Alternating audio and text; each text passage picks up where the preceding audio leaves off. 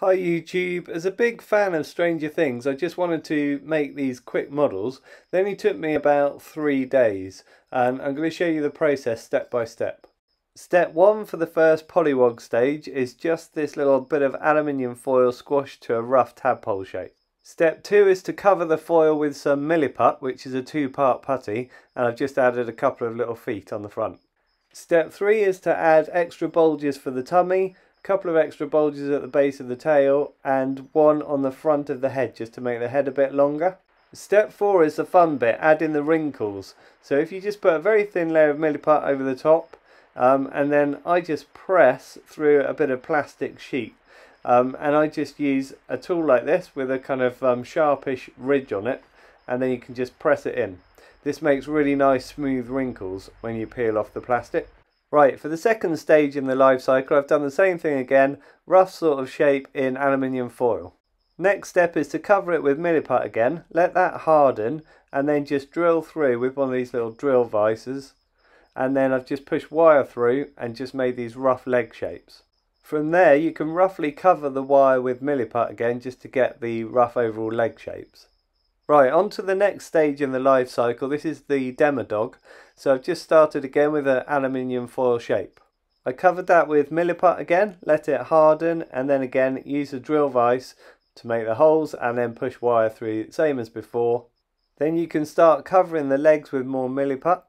Right, for the main creature, the Demogorgon, I started off with this wire frame. This is just forming an armature for the whole figure. Next I bulked out that armature with some aluminium foil, really squash it on so it's nice and firm. Next I applied the milliput in thin layers and then pressed into it, mainly using the tool that I showed you before for doing the wrinkles. What's quite nice is because it takes 4 hours to set rock hard, you can just do one part at a time. So I did like the chest here, let that dry, then you can do like I did the thighs next, and then you could do the arms and just kind of work your way around the whole figure. At this point I'd done the upper arms on the figure and another part of the leg section. Here I've also done the rough sort of star shape for his head. It looks really rubbish at the moment, but this is how I started it off. Next I pinched the edges of that star shape just with my fingers, and it gives it a slightly more refined look. When it starts to harden I can then work into it even more. Next I put this star shape on a little pot and I just press down in the centre. That brings the edges up a bit like a flower, and then I'll refine this more as it starts to harden. This is how I started the hands. I then attached the hands, roughly shaped the fingers. I've done some neck folds and I've attached his head on. Next I cut out some plywood bases using a jigsaw, and I've just rounded the edges a little bit with some sandpaper. You can see here I've made some little eyeballs. I drilled some holes first, put the eyeballs in, and then did the eyelids over the top. I've also refined his front feet a little bit just to give it that webbed foot kind of effect, just using a little Dremel drill. That's it for the first stage of Dart the Pollywog. For the second stage here you can see I've added more to the face. I've added more skin texture again, so same thing I did before, pressing in the wrinkles. Only this time I've added quite a few holes as well, just to give extra texture. On the feet I've refined them a little bit to give the webbed sort of effect again with a Dremel drill. And that's it for him, apart from I added a fin to the tail as well. Then for another stage in the life cycle, the DEMODOG, I'm really sorry, I completely forgot to film any of the in-between stages of this one, and you can see I've done quite a lot more to it. So I started off with the face flaps, did the top middle one first and then added all of the others after that. I've put all the muscles in, and this is just a case of just getting some milliput, making a rough sort of muscle shape, put it on, and then you just are smoothing in all the edges to attach it. So it's a bit different to how I do the Demogorgon, where I'm actually pushing into the milliput. This is like adding bumps one at a time to get this kind of effect, and it is really nice and effective way of doing it, but it takes a bit of time to do. Next, for the refinements on the Demogorgon, I added more milliput on the tips of each of the kind of petal shapes on his head, and then just kind of pinch them out to make them a bit longer. I've added this circle of milliput in the center as well, and push the edges to kind of smooth that in. I actually used a drill to chop off little sections of the arms just to make them a bit thinner. You can do that with a sort of grinding tool on the Dremel drill. You can see here I've actually done a lot of the patterns as well using a Dremel drill, like the lower parts of the legs. I've cut off his hands, and the reason for that is because they needed to be longer. So what I've done is added more milliput to make them a lot longer, and then I've drilled a little hole on the edge of each hand so that I can push the wire into the hole and glue them on, and then just add a bit of milliput just to do the wrists and reattach them. I will refine these hands a little bit more as well because the fingers are still too fat, but I'll just use the Dremel drill for that with a few little thin grinding tools. Right, for the painting stages on the Pollywog, I just did a mix of yellow ochre and a tiny bit of red just to give this overall base colour. Next I did a bit of mottling on his back and sides with some olive green. Same sort of mottling again, but this time not quite as much, with a mix of olive green and oxide of chromium. Then this darker green is just oxide of chromium on its own.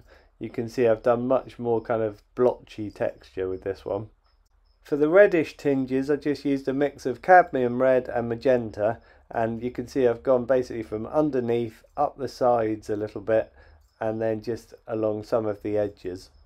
Then I painted his eyes black, and I've also painted all these yellow markings. The yellow markings are just done with a mix of cadmium yellow and lemon yellow. Right, the painting steps for the next Pollywog stage are basically the same. So start off with this mix of yellow ochre and a little bit of cadmium red, just for the overall base colour again, same as before. Olive green again, I watered it down and then just applied it pretty liberally over most of the animal, just leaving patches where you want other colours to go. Next I used oxide of chromium green, just a little bit darker, and I've just added more mottling with that. Then the cadmium red mixed with magenta. Again, this can be slightly watered down to fade it in. Remember, you're going basically from his tummy upwards to give this kind of nice effect, like he's sort of slightly reddish underneath. This next stage was about darkening him up, really, just to give him an overall appearance of being darker than the first Pollywog stage. So I just used emerald green mixed with black, and you can really water this down. You can get it into all of those sort of pores and things on his back, and all of the wrinkles. You can see it shows up in just all the little gaps in the wrinkles. That's because it was really watered down, so when you apply it, it kind of trickles into all those kind of deeper parts.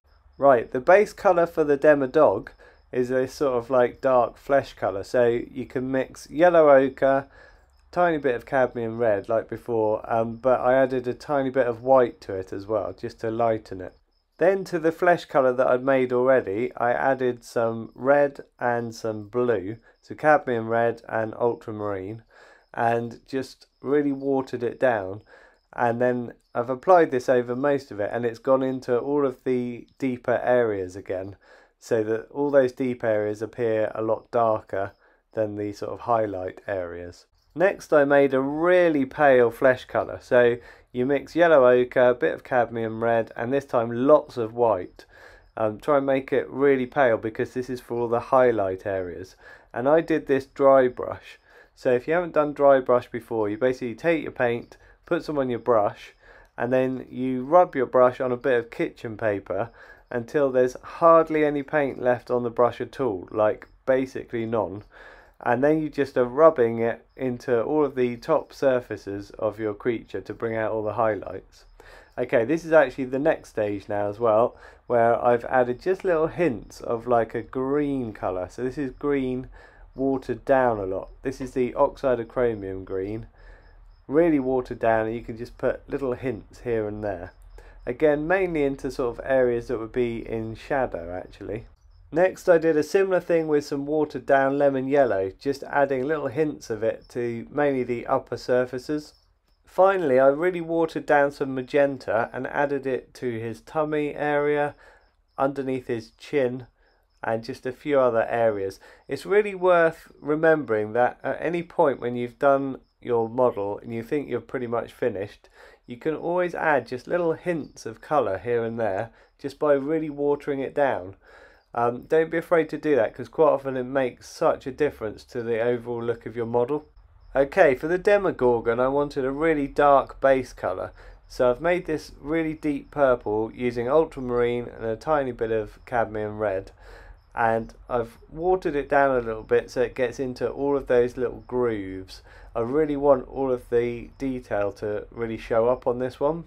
Next I made a very dark flesh colour just using yellow ochre and cadmium red, and again I've used dry brush to just go over the surfaces just to show up the detail. Remember, if you are doing dry brush and you make it too wet, all that happens is the paint ends up going into all those little grooves and then you're not showing up your detail at all. The paintbrush has got to be pretty much dry. Next I added some white to my flesh colour just to make it even brighter, and I've done the same thing. I've gone over and I've dry brushed it. Every time you dry brush you can go less and less so that you're putting less on, but you're still bringing out the highlight areas. Next I painted inside the head sections with a maroon colour, and then I've gone around the edges with a brighter red, which is just the cadmium red on its own. But I've also gone in with a really dark purple right in the centre where it meets the circular part of the head, and that makes it look much deeper. Okay, this is the first pollywog stage of Dart, all finished. If I was going to do any more to this, I suppose what I could do is maybe paint the base, but also what I could do is spray lacquer him. If you spray lacquer something, it makes it look shiny. I don't always like that effect, but actually if you want to make a creature look a little bit slimy, it's a good way to go with the spray lacquer. Here's the second pollywog stage of Dart, and again I could spray lacquer this one. You can see I've done a bit more to him since I showed you him last. I've done the inside of the mouth and these sort of chest details, quite a bit more mottling as well, and I think it looks much better overall. He's much darker, like I say, than the first stage of Dart, and that's really nice. When they're next to each other it shows him up nicely. I've also added the yellow patterning on his tail and his back as well, which makes quite a difference, I think, to the overall sort of contrast of the creature. This is the Demodog all finished. I don't think I've done anything more to it since you saw it last, but I'll just rotate it here so you get one last look at it. This one, again, this would look really good, I think, with some spray lacquer on it. The Demodogs are particularly creepy looking things, and I think that sort of wet look added to this would just kind of finish it off nicely. And this is the Demogorgon all finished. The main thing with this that has changed is that I've added all the teeth to the head. Now all these teeth I had to make out of cocktail sticks, and what I did was just kind of shave bits of cocktail stick off with a scalpel and then individually cut these kind of little splinters, and it was a bit of a faff, I'll be honest. It took quite a long time to then kind of dip each one in super glue and attach it on. Took a long time, but I think it's done the job and it's got really nice teeth now, so it was worth it. Also here I've gone in with even more dry brushing with even lighter colours. This really brings out all the detail that I put in when I was sculpting him. So I really like that, because there's nothing worse than adding lots of detail when you're doing a sculpt and then the detail not showing up afterwards. It's definitely worth getting your dry brushing right so that all of those details show up. Incidentally, I was going to mention that I didn't do as much detailing on the back of him, and the main reason for that is because it takes a long time to do. I've got lots of creatures that I still want to make, so any time that I can kind of save, I do. So I've done a bit of detailing on his back, but you're going to display him, you know, so that you're looking at the front of him pretty much all of the time, so it didn't matter to me too much if the back wasn't as detailed as the front. Okay, while you have one last look at them all together, I'd just like to thank Milliput for sponsoring this channel. And if you haven't tried Milliput already, it's a 2-part putty, sets rock hard in 4 hours, and it's really great for this kind of thing. I use it for pretty much all the sculpts that I do. So get out, get yourself some and give it a try.